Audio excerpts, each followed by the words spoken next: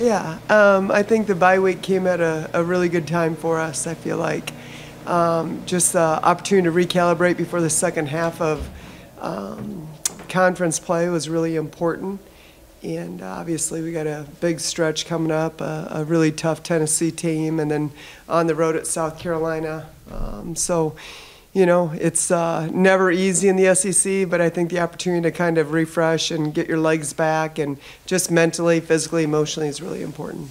Can you talk a little bit more about just the bye week and just heading into the second half of the season, just how much important that rest and just getting back to the basics is? Yeah, you know, into the home stretch? I think it's so hard as coaches because you see maybe areas that you need to clean up, and you know, all you want to do is practice,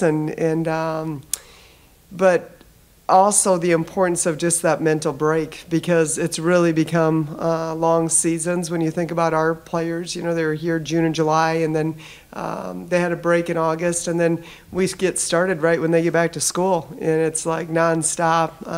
And so I think sometimes just having that mental break to step away is just as important as the physical. And so, you know, trying to find that balance of shortening practices, not losing the intensity, creating opportunities to focus on some of the things that we need to shore up, but also being mindful of where they're at from a mental standpoint.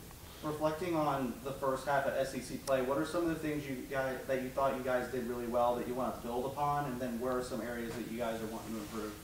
Yeah, you know, I think the challenge is that in these last three losses, you could probably, you know, point three different directions to kind of what went wrong. But bottom line is, you know, I don't think anything's broke. I think we've just got to be a lot more efficient in what we're doing. And it's a game of possessions, it's a game of inches, and so, you know, I think offensively, just not allowing ourselves to get sped up. I think a lot of times within our offense you see, you know, maybe not the discipline coming off screens, really fighting for that shoulder. Teams are very physical, very athletic. They like to blow up screens, and the importance of just that connection and that separation offensively.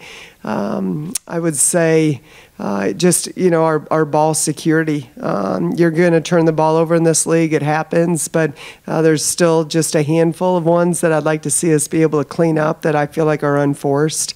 Defensively, we continue to, you know, we don't get a lot of extra possessions, you know, from our offensive rebounding, and we don't get a lot of extra possessions from our steals. And so the importance defensively to not allow them to have those second shot opportunities and have those extra possessions. And so, you know, I think there's stretches that we've been able to really do a good job defensively and keep teams off the free throw line, and then, you know, stretches where we haven't done a very good job. So it's a little bit of everything, and that's the most challenging thing as a coach, but also encouraging as a coach that, you know, we just got to continue to shore different areas up.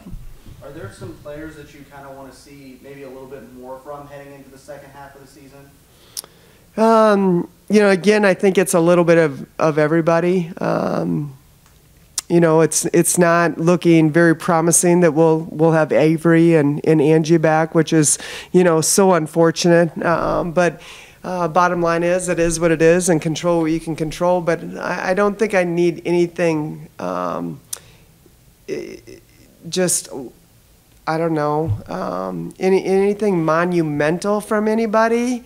I just need a little bit more from everybody, if that makes sense. And so I think we've made some progress defensively, for sure, and I think we're making some strides from that standpoint. But I just think it's a little bit, it's a game of possessions, and it's really not allowing those stretches to get away from us. And so, you know, even the 6 possessions at the end of the first half against Arkansas, we cannot allow ourselves to have 4 turnovers. We got one three we connected on in transition, and then one, you know, 50-50 shot selection, was a good shot or not. But that's, you know, those, and then we get a stop defensively. So we're doing what we need to do defensively, and then we've got to take advantage of those stretches offensively. And I just think there's too many of those stretches or those single quarters that we're not at our best, that we've got to find a way to put 40 minutes together. When you're at practice, what are some of the things that you guys can do to kind of, you know, prepare for stopping those stretches and keeping the scoring droughts from kind of swelling, I guess, whenever you guys are in an actual game? Yeah, you know, I think the majority of our players would tell you, you know, we talk a lot about that next play mentality. And I think we've got a roster full of perfectionists, and so that's something that's easy to say. But if they were going to be really honest with you, they'd say they probably hold on to the last possession a little bit longer than what they need to, which hijacks them for the next possession. And so I think the first thing is the awareness.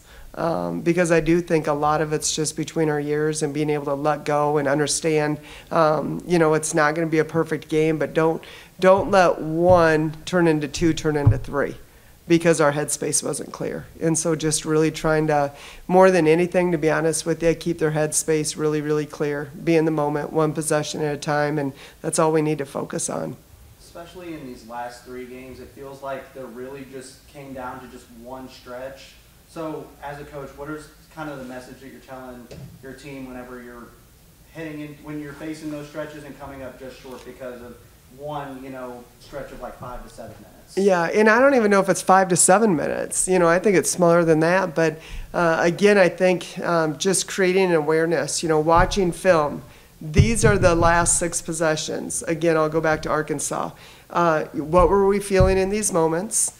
You know, how did we get hijacked? How do we make sure we keep learning and growing from this experience? And I think it's as much film watching and mental as it is physical. I don't think you can always prepare for them, and you only have so many timeouts, but that ability to recalibrate between each play is critically important. And so, you know, how do we show up better for each other in those moments that we can recalibrate quicker? Sounds good. Thank you.